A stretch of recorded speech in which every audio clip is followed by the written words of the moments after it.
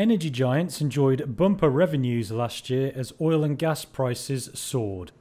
But that run hasn't continued for one Russian major. Gazprom Neft said Thursday that second quarter net profit plummeted 43% year-on-year to $1.5 billion. The company is the oil arm of gas giant Gazprom. It said its April to June total revenues fell to $8.7 billion, down slightly from last year. But the firm's shares edged up in early trade in Moscow. And Moscow's Interfax news agency said the company's 6-month profit exceeded analyst expectations.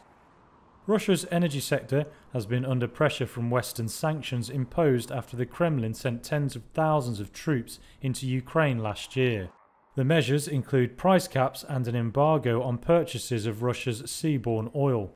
But the country's oil production and exports have been helped by a big rise in sales to China and India. Both countries are seen as politically close to Moscow.